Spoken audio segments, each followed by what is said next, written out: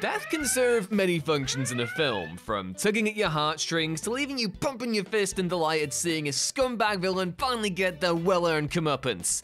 But just because it looks like a character dies without any ambiguity whatsoever, that doesn't mean it's what the filmmakers or the studio actually had in mind. And so, following our previous video on the subject, we come to another 10 movie characters whose apparent deaths weren't quite as concrete as they first seemed. I'm Ewan, this is What Culture, and here are 10 more movie characters you didn't realize actually survived. Number 10, Damien Karras, The Exorcist. Oh look, it's another fun opportunity for me to talk about The Exorcist and its currently underappreciated sequel, The Exorcist 3. Side note, go check out What Culture Horror if you haven't already, as we tend to go more in depth on the genre there. Anyway, anyone who's seen the late William Friedkin's 1973 masterpiece The Exorcist will be aware that at the end of the film, Damien Karras dies, having sacrificed himself to vanquish the demon that had been possessing young Regan. Karras has his last rites read by Father Dyer and ascends to heaven, having had his faith restored. All in all, a somber but also inspirational end for the character. The Exorcist 3, written and directed by the original novelist William Peter Blatty from his own book, Legion, picks up over a decade after the events of the original film, and is, in my view, the greatest horror sequel ever made. It's also really underseen, so it wouldn't be unfair to assume that quite a few Exorcist lovers miss that Karras makes a tragic return in the movie as Patient X, now claiming to be the Gemini killer who died over a decade prior to the events of the film. Karras actor Jason Miller didn't return in Blatty's superior but now sadly patchwork Legion cut, but Karras' presence is a key fixture of both stories. For all intents and purposes, Karras did pass away in that fateful encounter with Pazuzu years prior, but his corporeal form is inhabited for sinister purposes in revenge. Through Karras, the Gemini is able to reenact his grisly crimes, posing a heart-rending adversary for the returning Lieutenant Kinderman. Number 9. Diane, Shaun of the Dead. Shaun of the Dead's Diane, played by Lucy Davis, appears to quite obviously perish near the end of the movie, even if we never actually see her get torn apart by the zombies on screen.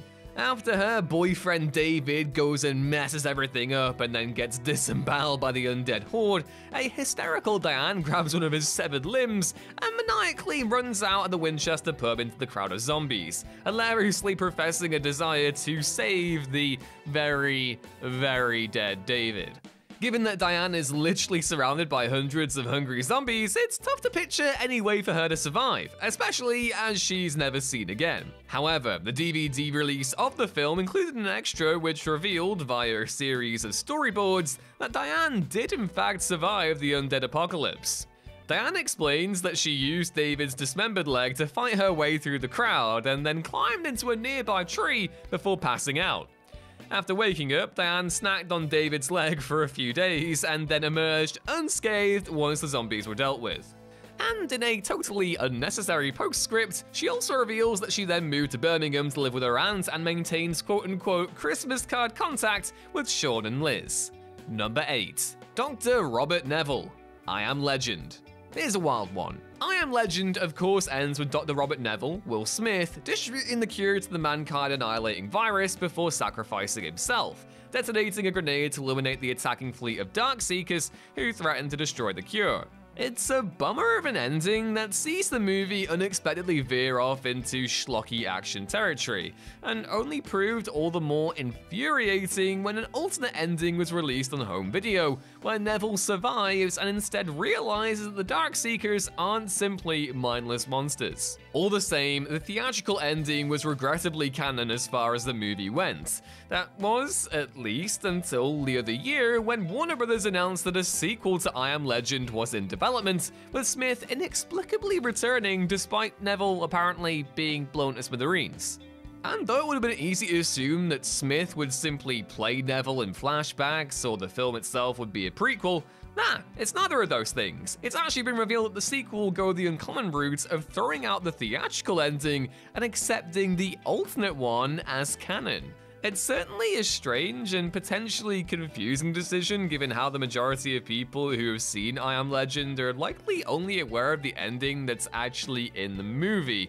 Yet, given how the alternate ending is near universally agreed to be superior, it also makes sense in its own way. Number 7. Davy Jones, Pirates of the Caribbean, Dead Men Tell No Tales. Death, admittedly, has hilariously little meaning in the Pirates of the Caribbean franchise, but at least Davy Jones, Bill Nighy, is an awesome enough antagonist that it's tough to blame the filmmakers too much for wanting to resurrect him. Jones dies in the 3rd film at World's End when Orlando Bloom's Will and Johnny Depp's Jack stab him in the heart, sending him to a watery grave. This fate stuck for a decade until the 5th film, Dead Men Tell No Tales, saw Jones reappear in the bedroom of Will and Elizabeth's in a post-credits scene. Though at first it appears that Will simply had a nightmare of Davy, the final shot shows his wet, nasty barnacles on the bedroom floor, confirming he was in fact really there. Quite how old Davy is alive again is anyone's guess, but given the series' loosey-goosey approach to logic in general, and especially mortality, it's presumably something that would have been explained with a supernatural ass pull in the 6th film, which is unlikely to happen, but you know. Number 6. Norman Nordstrom, Don't Breathe 2. Don't Breathe 2 is a messy, deeply weird sequel, but the film at least seemed to tie itself off and deny the prospect of any other sequels when Norman Nordstrom, aka the blind man played by Stephen Lang, perishes at the end. Quite rightly, many question the film's decision to reinvent Norman as an anti-hero, given that the first film revealed him to be a thoroughly not nice person. But in the very least, he does die a sacrificial death at the end of Don't Breathe 2, laying down his life to save his adopted daughter Tara, played by Madeline Grace. Unambiguously ending the series after 2 movies unequivocally seemed like the right call, but because old Hollywood just can't help itself, a post-credit scene shows villain Raylan's dog licking Norman's fingers, which then twitch, confirming him to be alive somehow. He's still breathing, so the title of Don't Breathe, it's kind of inaccurate at this point. While the critical and commercial reception to the sequel likely prevent a 3rd film from ever happening, it did still turn a modest profit, so never say never, I guess.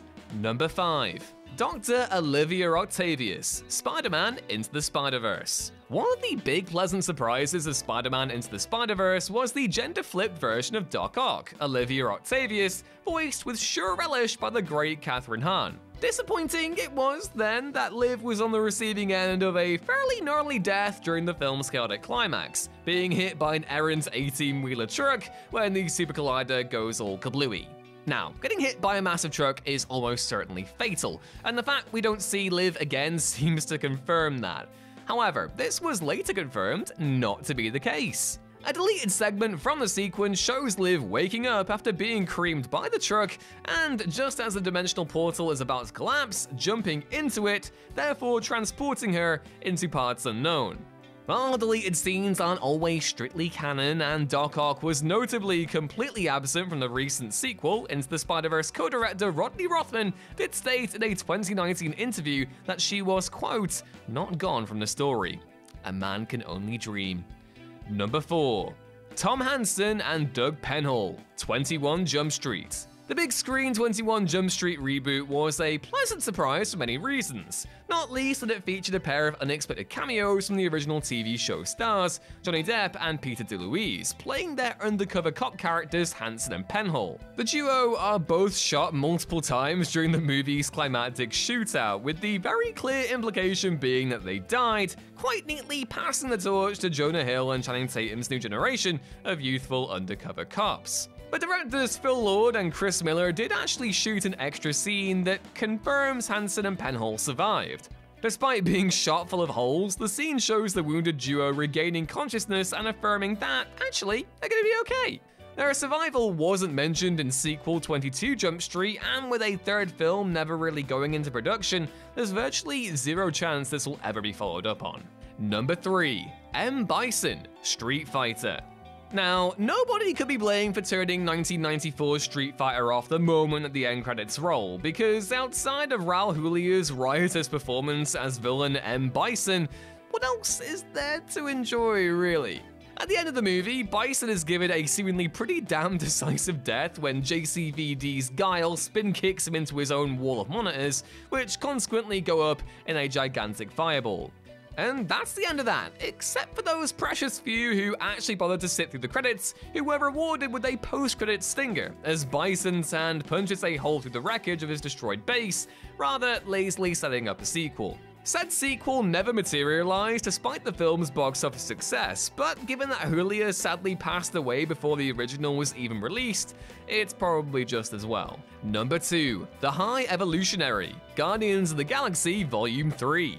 On an initial viewing of Guardians of the Galaxy Volume 3, most understandably assumed that the villainous High Evolutionary was killed when his ship exploded during the climax, given that he's seemingly not seen in the movie ever again. However, following the film's release, writer and director James Gunn revealed that eagle-eyed fans could actually see Drax carrying an unconscious High Evolutionary off the ship shortly before it explodes. And more to the point, Gunn shot a deleted scene that more blatantly confirms his survival, with him being imprisoned on Nowhere by Rocket Raccoon in a rather fitting turnaround given his penchant for imprisoning and torturing animals. And number 1. Zurg, Lightyear.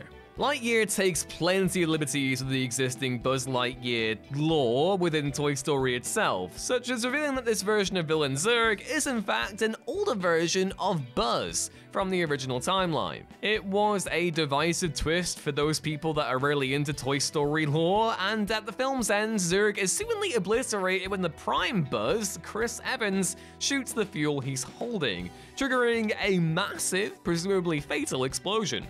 But Disney being Disney, one of the film's post-credits scenes cuts back to the expanse of space, where Zurg is drifting aimlessly as his eyes glow red, confirming his survival.